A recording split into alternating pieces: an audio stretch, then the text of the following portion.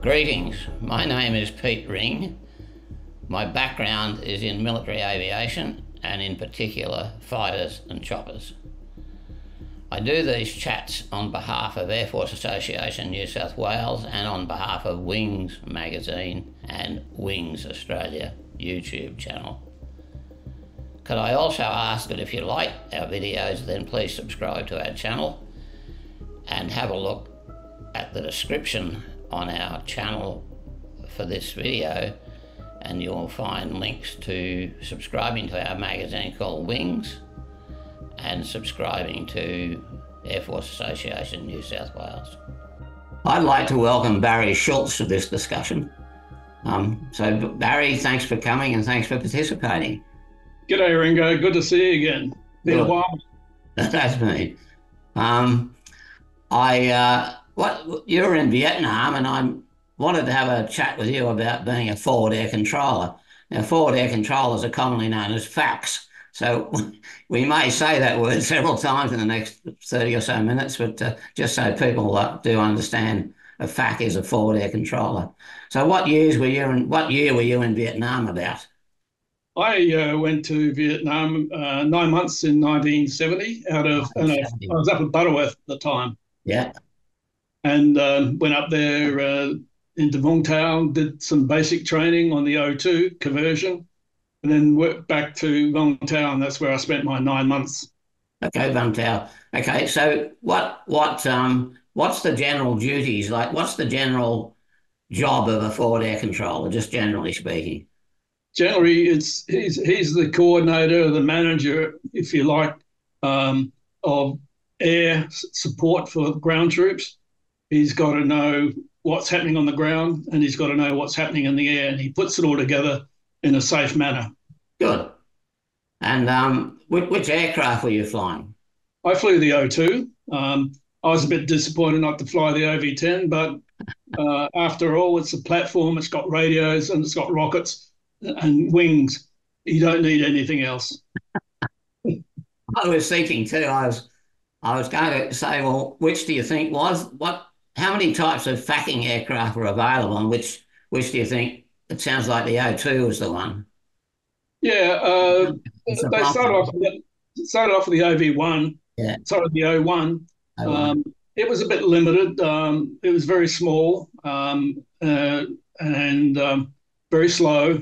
Its advantages could land in little dirt strips. Yeah. And the disadvantage was that you therefore had to live with the troops. So you got dirty. The O2 was a replacement for the O1, and it had a lot of advantages in that it had 2 seats, 2 engines, carried more, could go faster, and it could land at reasonably sized 1,500-foot strips, but it tended to like hard surfaces rather than dirt and dust. Yep.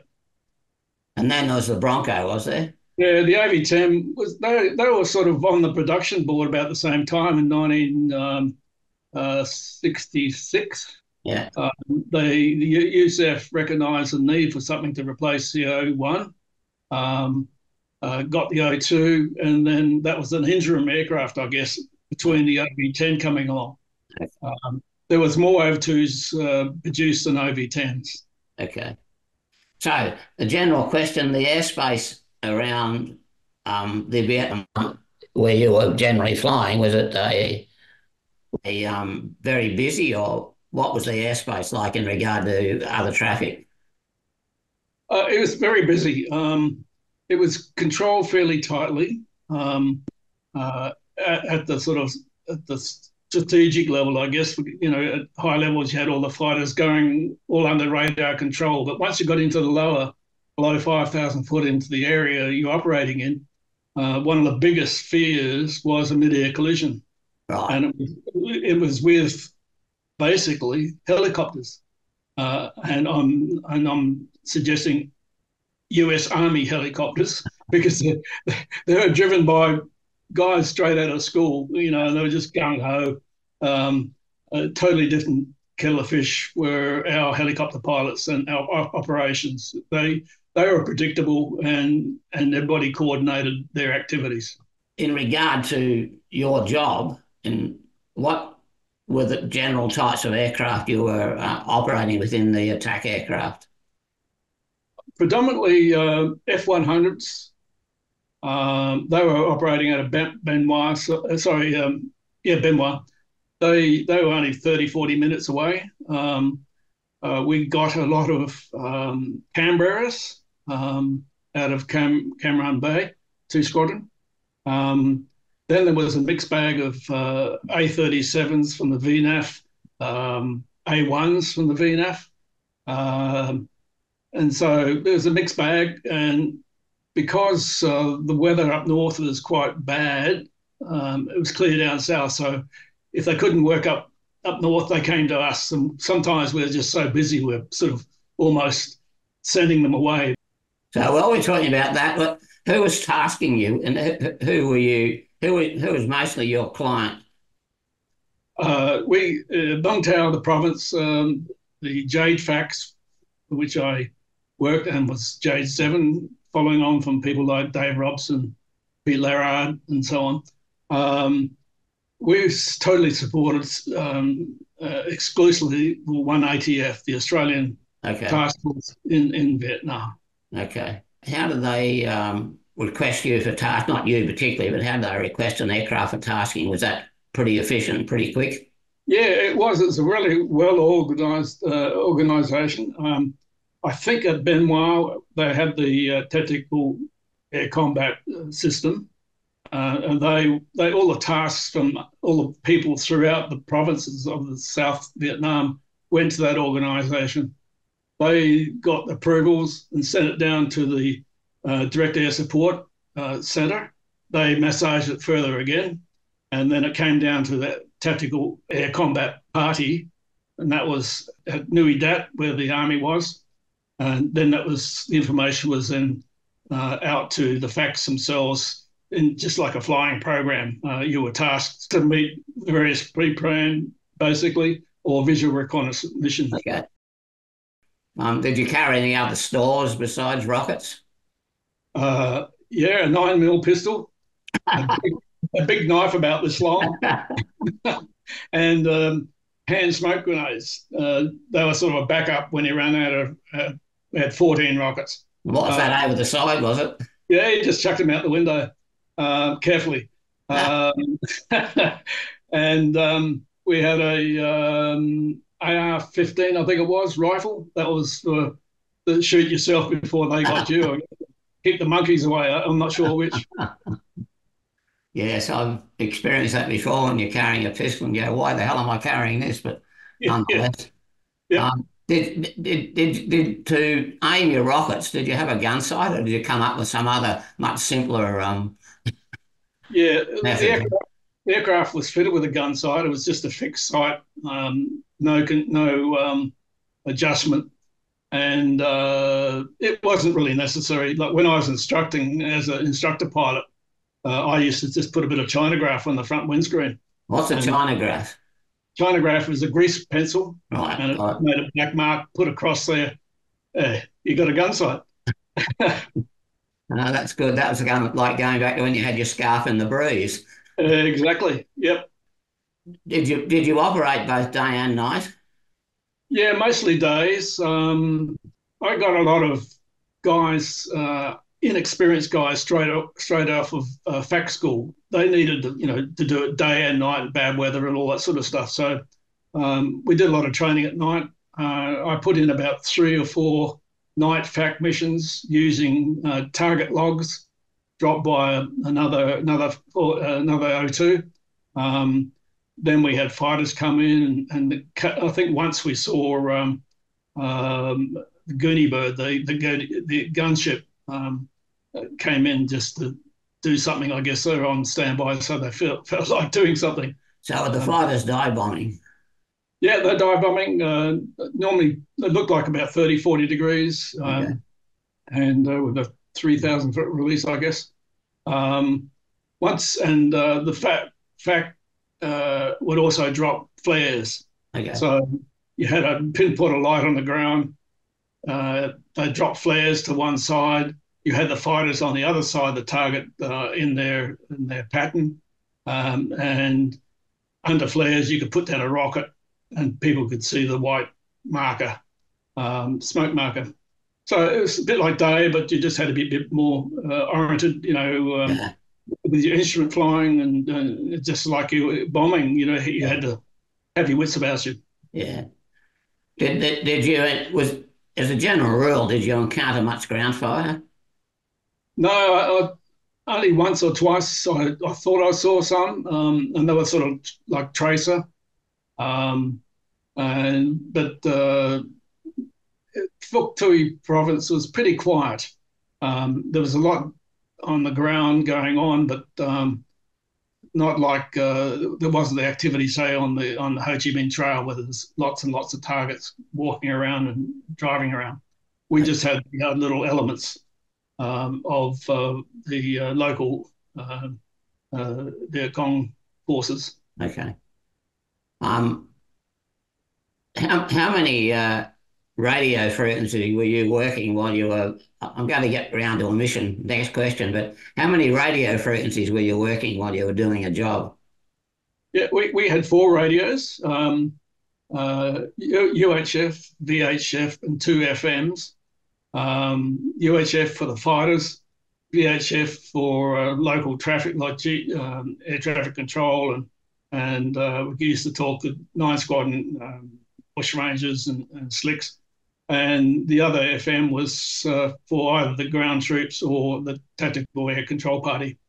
Um, so you're busy basically once you got the mission running just with the fighters, but then you had to, if you're working with troops on the ground, you had the FM going as well. So you're pretty And that busy. kept you busy. Yeah. Oh yeah. Yeah. I can't. I've only ever operated, I think, two radios at once, and I think four would be give you a headache after a while. Yeah. Well, it's always one solution: turn the volume down. Get rid of one radio. Yeah. And can you take me through a typical mission now that we got a little bit of background? Just a typical one, because my next question after this, I want to hear about one that was a little bit more exciting than usual. But if you could take me through a typical mission, just so that people can hear what might happen from the time you're on the ground and etc. and the time, but to the time you actually come back in land. Yep. But, just to step back one, the majority of missions were visual reconnaissance. So you went out there, you were given a grid square or grid squares. It might be 5 kilometres by 2, and you just kind of patrolled up and that. And after a little while, you got to know the ground, what to look for, and probably 90% of those VR missions we had Possum aircraft, which are the Australian Army light aviation using a Sioux. So that was most of our work. The actual close air support side of things, that was typically you'd be tasked to the mission the night before or early that morning. No, you knew where you're going. Fortunately, at Vung Tau, we were right next to the Air Force, Australian Air Force intelligence organisation, so you could go in there and update yourself with what's happening with the army and on the ground and artillery and all that sort of stuff. So you went prepared with all that. You flew out to the area, contacted the tactical air control party, who updated you with grid references and call signs of the fighters and any ground call signs that were involved. You went out, sussed the area. You tried not to sort of concentrate on the area because anybody on the ground might say, well, we're in for it if they get us O2 circling overhead making lots of noise. Once we're established, normally sort of 10 to 15 minutes prior to the rendezvous with the fighters, they come up in frequency. You'd tell them where to rendezvous and what altitude, and then you would brief them on the target's description, altitude, any winds, safe areas to eject or to abort their mission, troops on the ground if that were involved, whole bunch of information. You establish what weapons they got. You would establish how you wanted to use them, in other words, bombs and then guns. And then you would mark the target. Uh, they would identify the your smoke. If there's anybody on the ground, we'd get them to mark with coloured smoke. So we, the FAC, could see where they were. Quite often that wasn't visible to the fighters, but you could describe it to them. And then during the once it's established in the pattern, they'd roll in on the attack heading. You would follow them through once you're confirmed they're pointing in the right direction. You would clear them hot, and that bomb, you would then correct the bombs for the next guy coming through. Um, Quite often the guys weren't on tack heading, or that was important because troops on the ground. You would tell them to abort, and they'd have to go around again. So it just become a routine. Your manoeuvring were generally things like figure eight, just to keep yourself in sync with the guys, because you always wanted to see them at base and during the attack itself. Yeah. So it's a pretty busy time.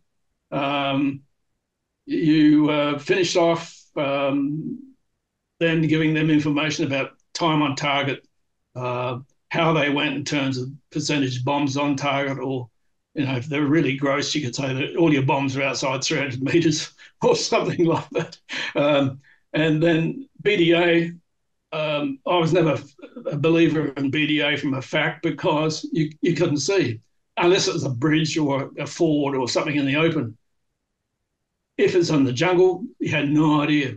So it was always, you could just say, well, we're going to send SAS or troops back in that area, and we'll send a BDA at a later date. That's a bomb damage assessment.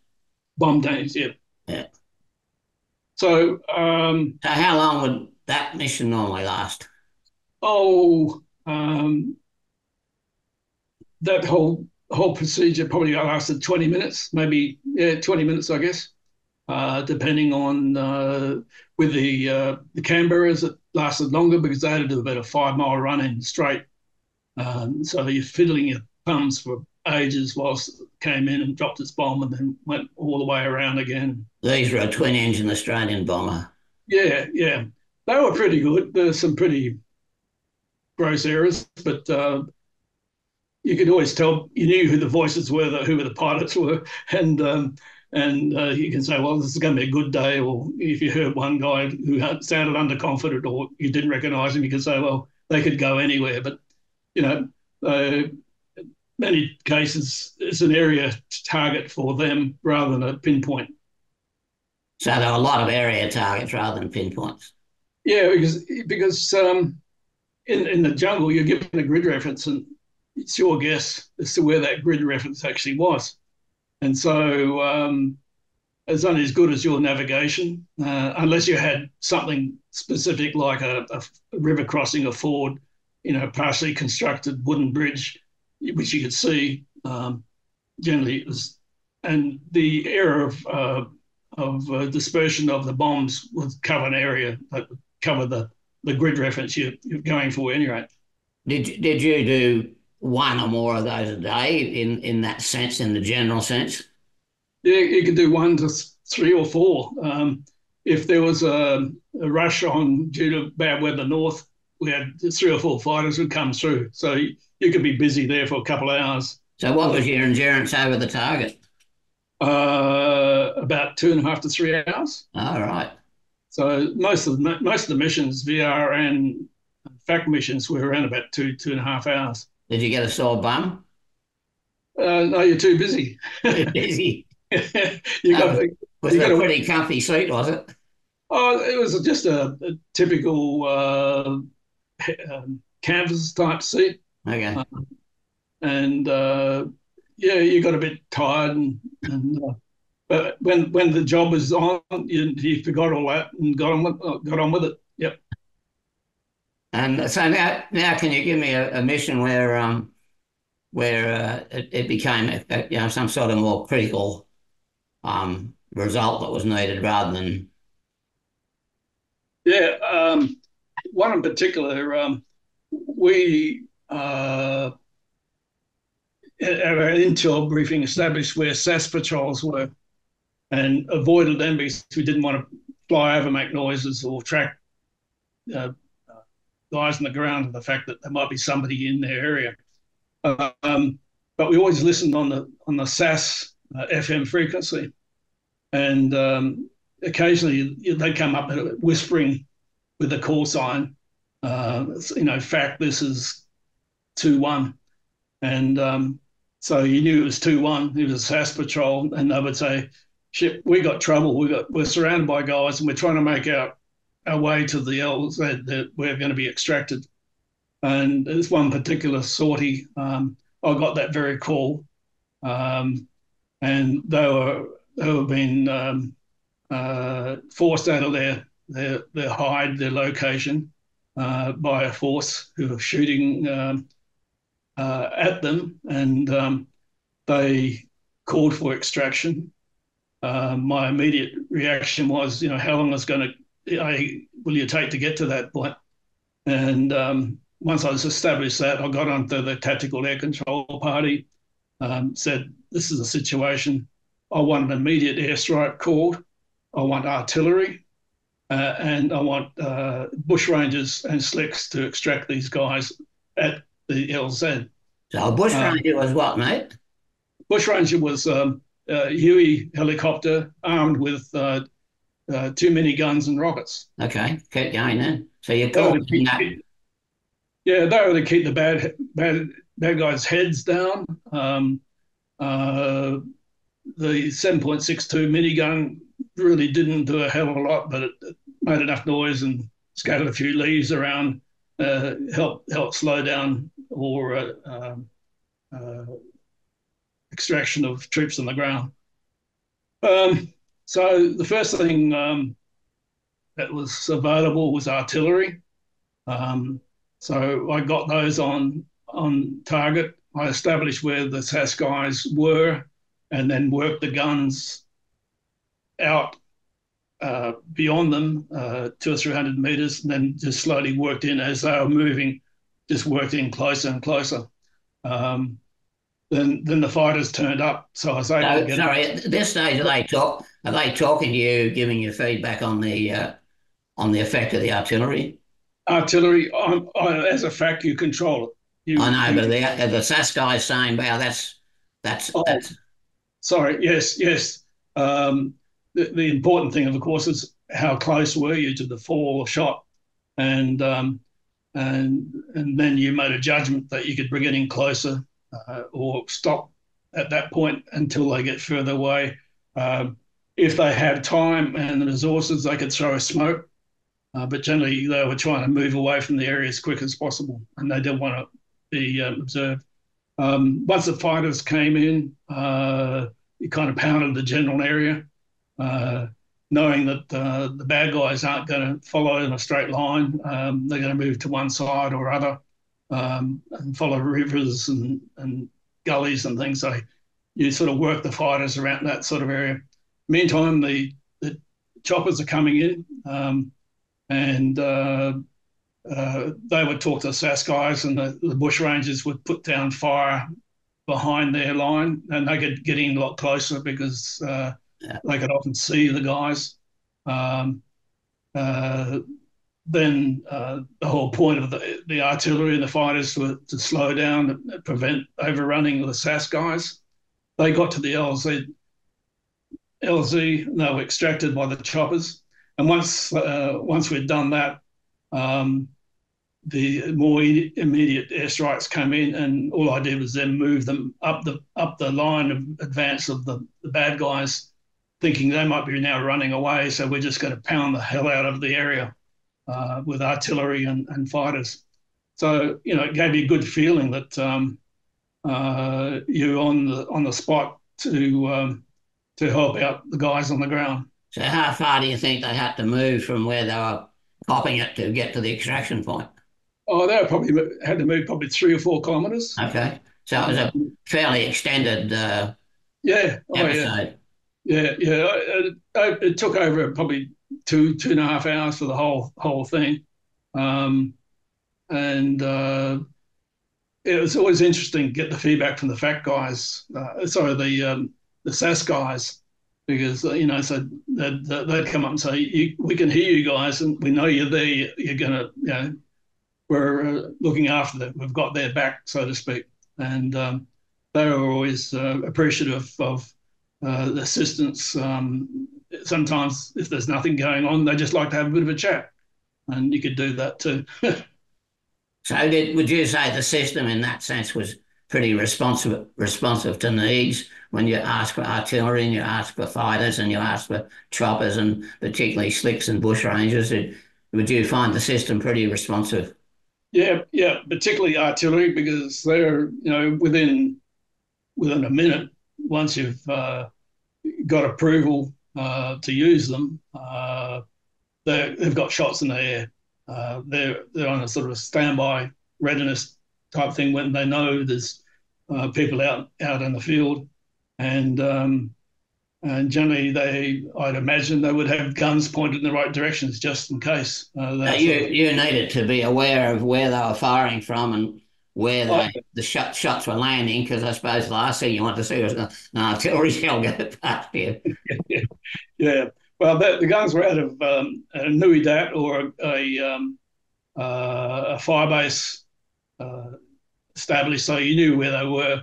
And once you established which gun was going to use, you could then coordinate the fighter movement with the airspace that the artillery shell is going to occupy, and keep everybody safe that way. But they were really good. They were very accurate. I was very impressed. I used to train my students to call up a practice shot, and you give them a grid reference, and to the best of our ability, we'd find a big rock or a little lake or something. And they were so good, you could almost predict that on first round, before you would normally go fire for effect, in other words, the whole battery would fire, you just fire the one round in. But they were always within 50, maybe outside 100 meters. Yeah, that's good.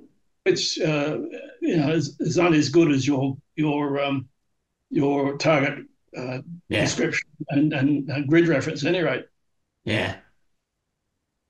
So were they what size were they? The Uh, artillery. the artillery was 105. The Australian artillery were 105 millimeter Okay. howitzers. The Americans had 155 tracked and stationary howitzers. So did they join the game very often? Quite often, yeah, yeah, yeah. They were always on call. When you go out on a visual reconnaissance, that you always had to be aware of where artillery is going to be fired, because a lot of artillery we use for preparation for ground operations. Not now, but perhaps tomorrow, and so they used to soften up the targets prior to the troops being taken in there by helicopters. So you obviously had rules of engagement to abide by for safety reasons of all parties. Yep. Were they liberal enough to give you operational flexibility, or did sometimes the rules of engagement hinder you? They were, I guess, rules of engagement were largely for the bigger picture. By the time we're going down to us, our rules were really how close could you put bombs to Okay. troops, that sort of thing. Okay. And to civilians, when you civilians are nearby, you avoid them. But that sort of level decisions were made long before we got tasked. So did you have any close calls in the sense of um, from anything? Night Yeah, time? I had a close call. I was Nui Dat taking off, and I just lifted off, and this big bloody pheasant floated across in front of me, and I couldn't dodge it because I was, at that stage of takeoff. It hit the prop hub, bounced off my windscreen and the wing. Um, I looked down, everything was still running, so I thought, okay, I'm keeping going.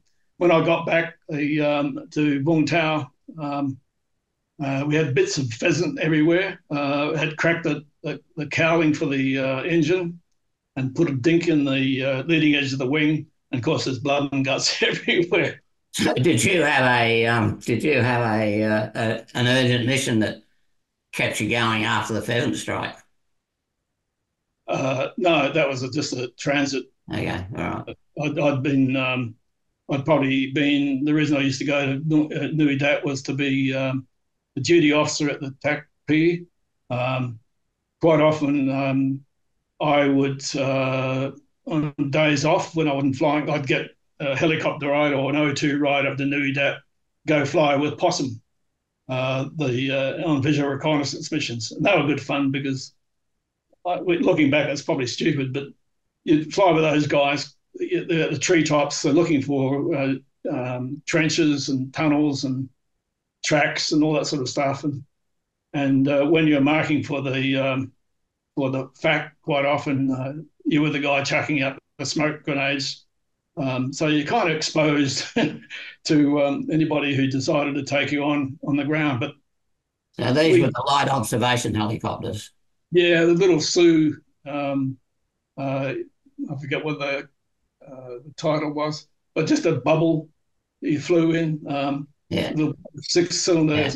Lycoming engine. Yeah, great fun. I could fly them better than I could fly a Huey, and which is all wrong. Doesn't make sense because the Sioux was all manual, manual throttle, manual cyclic, whereas the Huey, as you well know, um, the engine speed was fixed, and all you had was cyclic and the rest of it. But yeah, I could land a Sioux and a lot easier. And that's funny. and I confess I bent the undercarriage of a Huey on a landing one stage when Bob Trelaw, Yeah.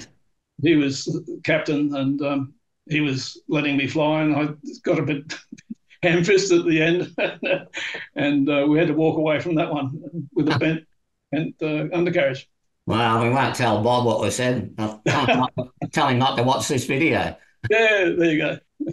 So, just quickly, what were the good hallmarks of an FAC? What were the pressure points of for an FAC? The real points that made you successful or unsuccessful or marginally successful. What were the dot points of a good FAC? What were the things that you found were the most important to handle?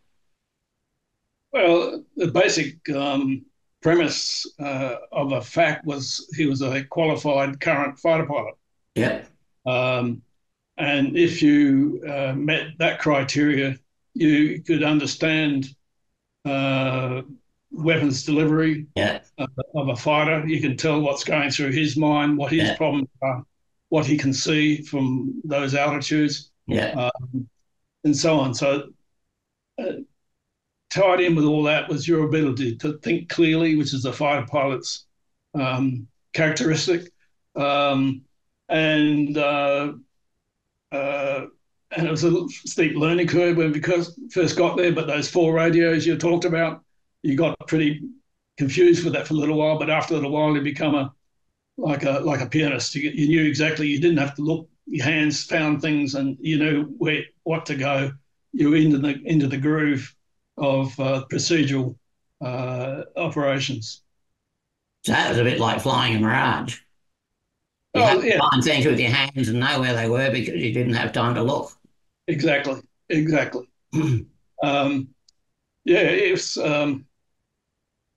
when in the last half of my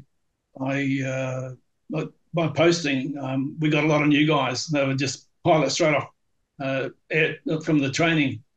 They went through to Hurlburt to do FAC training to convert to the O2. Came to Vietnam with no experience. They weren't fighter pilots. Wow. They knew nothing. So we really had to spend a lot of time with those guys.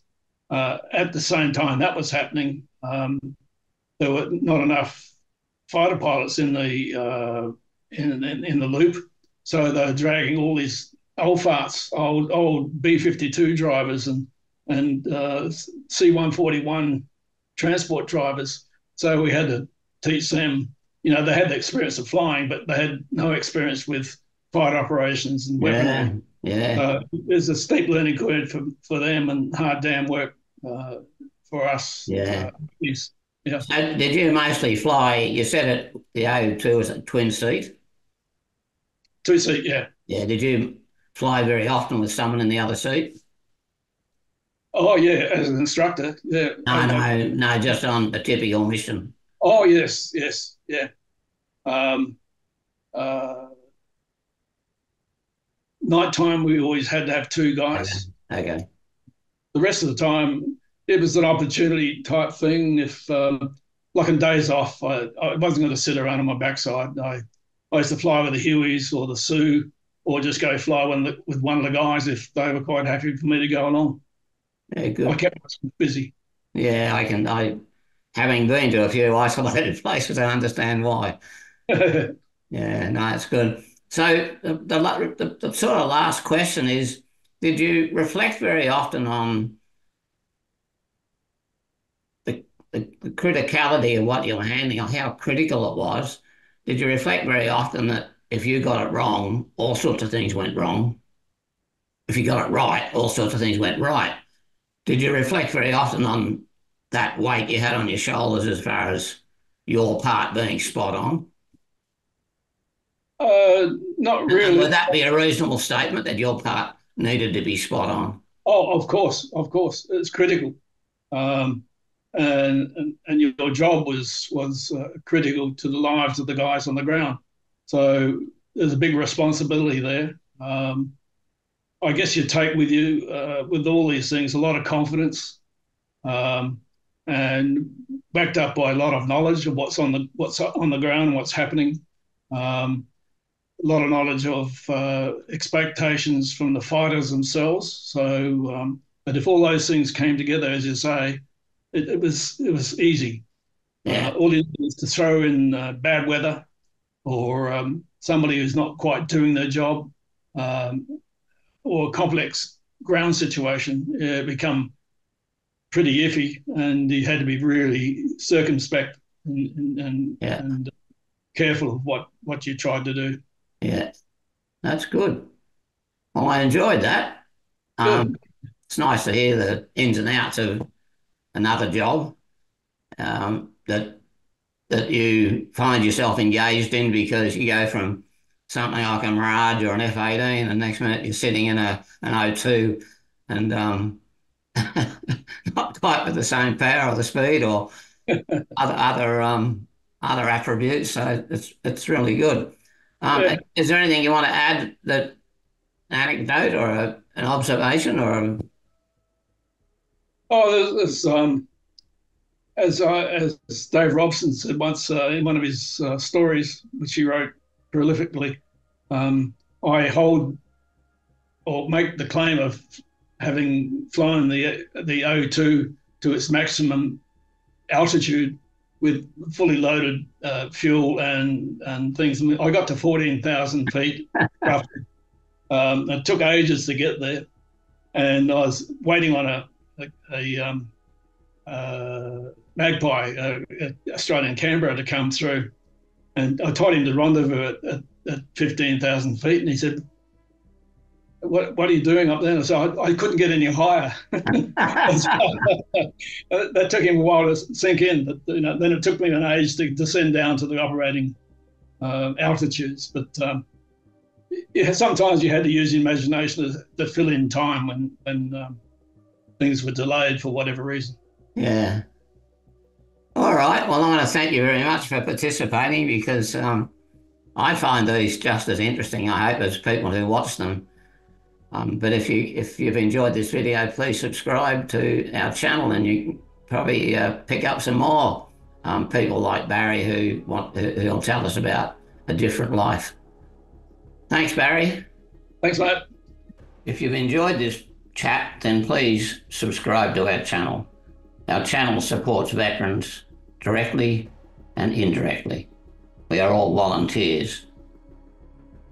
Additionally, if you go to the description of this particular video, you'll see links to the Australian Military Aviation History Association and links to Air Force Association New South Wales and you'll see the subscription button to subscribe to our premium aviation magazine.